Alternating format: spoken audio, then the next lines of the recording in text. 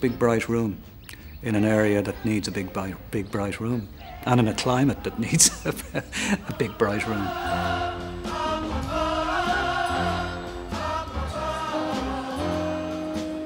It's a writing centre, and children, mostly children from age about 6 up to 17 or so, come in, and we invite them to write, really. And the police knocked down the door in the cell.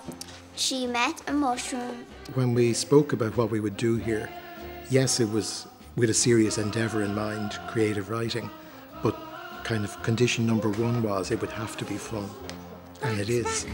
Your books! She printed your books! The ability to put one word after another and create a fascinating sentence followed by another one, or to write a screenplay, is open to everybody and not just to, you know, the usual few.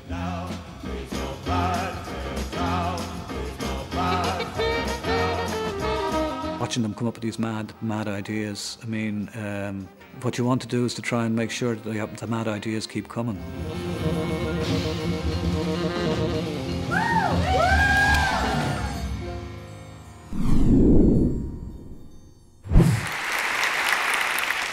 Fighting Words, as you've probably guessed by now, is a creative writing centre, and we're located just a mile or two away, just across the river, up beside Croke Park.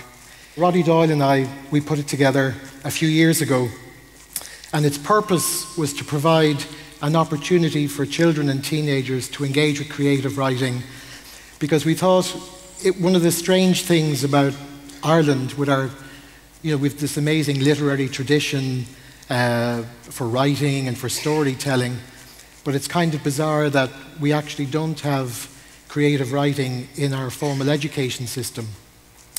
And so we thought that it would be an idea to open a place where children could engage with creative writing, and just to see would there be any interest.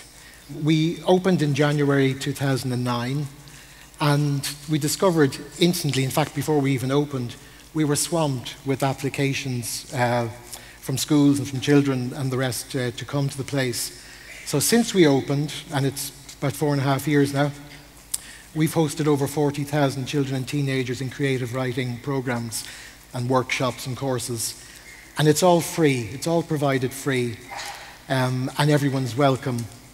The courses are all delivered by volunteers, and we have 500 volunteer tutors and mentors for writing. Our own inspiration for when we thought about the kind of model we would put together was 826 Valencia, which started in San Francisco. Some of you may have seen, probably have seen, Dave Eggers' famous TED speech back from 2008 when he talked about his 826 Valencia program, which started, as I say, in San Francisco and has since expanded around the US. I think there are 9 centres now around the country. And Dave actually, in that TED speech back in 2008, announced Fighting Words before we even existed. So it just put a little bit of pressure on, and we had to then deliver and open the place. So it all worked out okay in the end. So this is Fighting Words. You can see children arriving at the centre. Pretty much the way we work is we work with primary school children every morning, secondary school kids in the afternoon, and with adults, particularly adults with special needs in the evenings, is the way it breaks down. But most of our students are primary school children and secondary school children. And then we also work with individual kids in programs during summer and at weekends and out of school time. When I say that primary school kids come in the morning, this is just them entering. We have a magic door that they enter by, and they come in for a 2-hour workshop each day, every single morning. It's an interactive experience. The children work together for the first part of the workshop, writing the beginning of a story, and then they individually take it all their own directions, and it becomes their own personal story. And they all leave at the end of their workshop with their own book that we print inside with their photograph and personal details on it.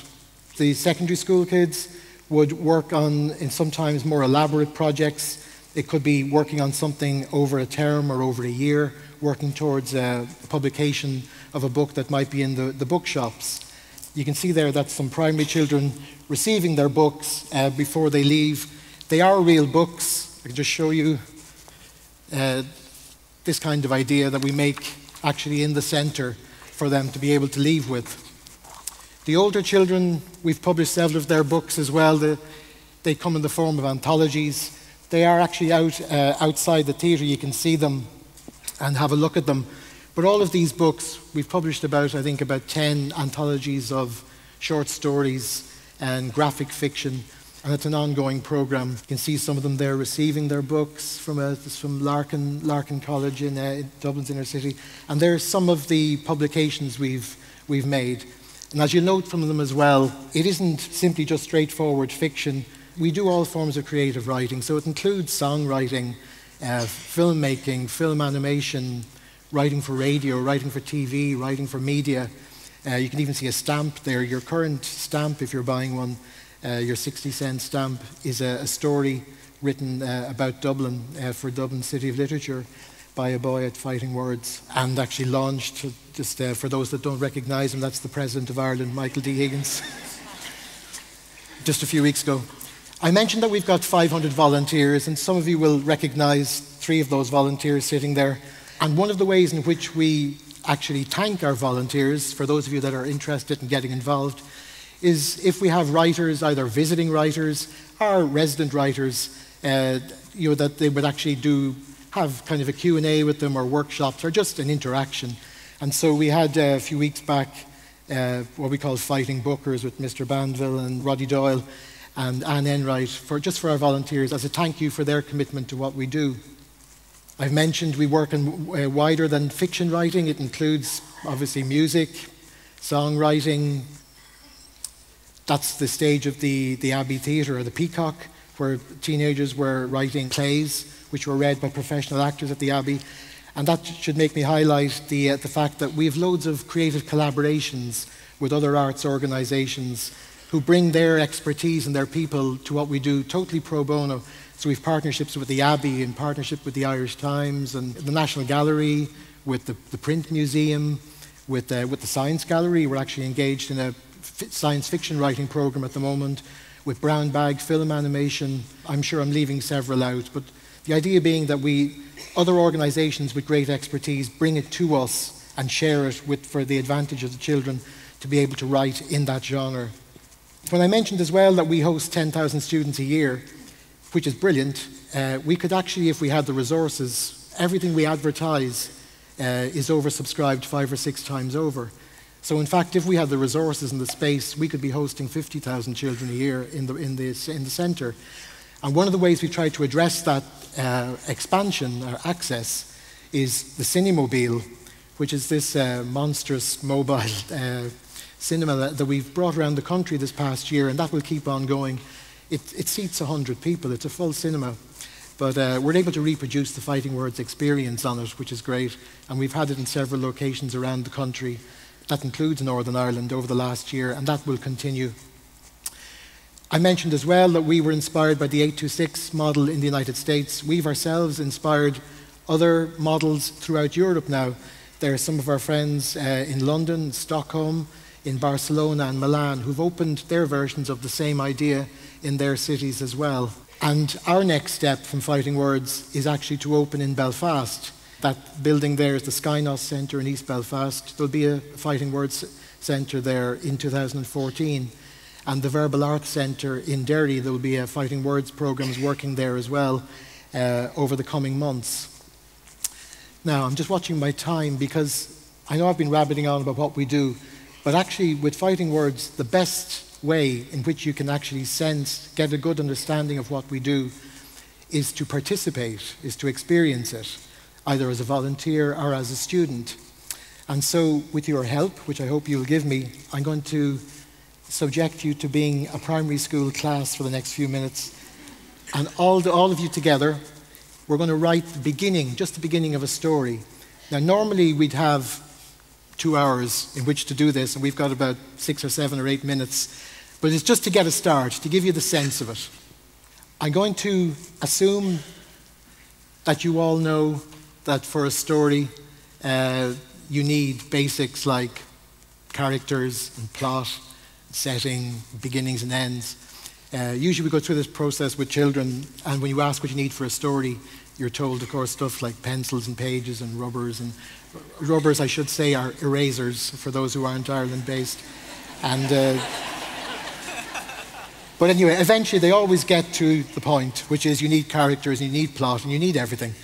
So what we're going to do, with your cooperation, is can you please, a few of you, just give me ideas for, we want characters, okay? So a lead character, it doesn't have to be a person, it can be a thing, it can be anything. But just some ideas for a lead character. Anything. Well, one at a time. A 5-story robot. Okay, there's one. Another one? A little brown dog. Another one? A dragon? Okay, a dragon. Okay, now we're going to decide our lead character. I can't see you all properly, but you all have to close your eyes, and I'm going to call these 3 out. You've got to put up your hand for the one you prefer, and we'll see which lead character we're going to go for. And the reason to close your eyes is there's no peer pressure from anybody else. Okay, so close your eyes. Number 1, a 5-story robot. Number 2, and you can only vote once. Number 2, a little brown dog. And number 3, a dragon. Okay, I think it's our 5-story robot.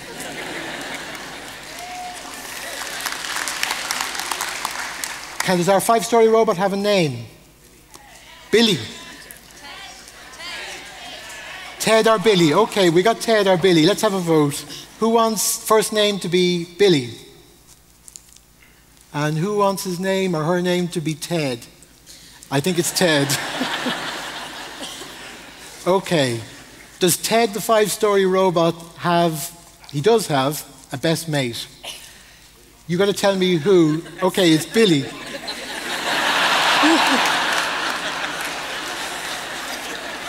But next question, who or what is Billy?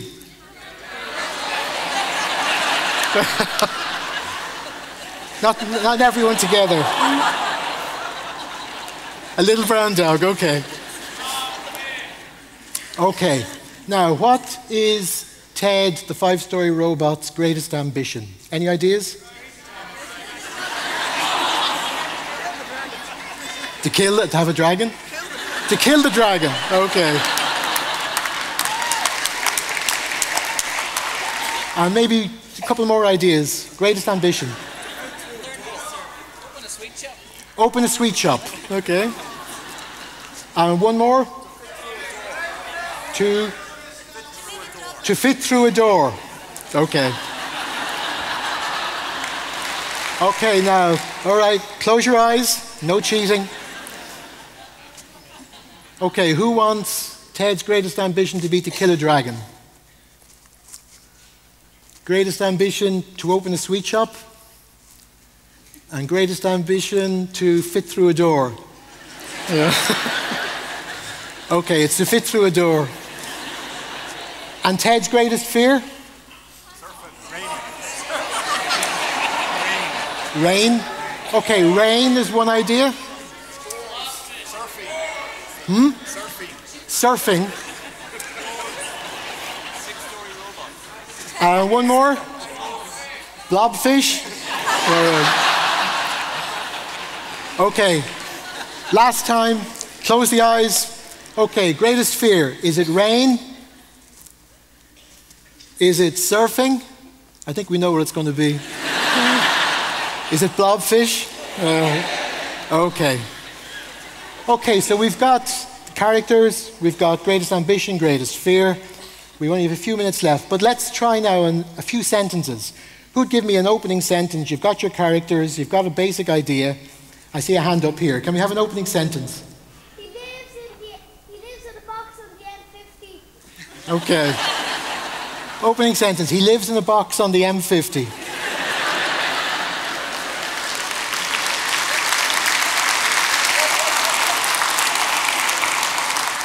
Okay, next sentence. Who does? You've got to tell us who does. It's a bloody big box. It's a bloody big box.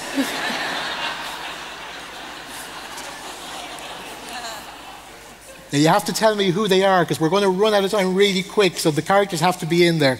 So, next sentence. Can put up a hand? Yeah? It didn't have a door. Next sentence. He had a cinema inside his box. Okay. Who? We don't know who he is. So do we go back to the first line and say Ted? Ted lived in a box on the M50. It's a bloody big box. It didn't have a door. He had a cinema inside his box. Okay, his best mate, his greatest fear. Another couple of sentences. Billy was waiting outside the box. His best friend Billy was waiting outside the box. With a blobfish. Okay. Trying to find the door. Or trying to fit through the door? Okay. One more. Next line. Bit of dialogue. Right, Ted. Okay.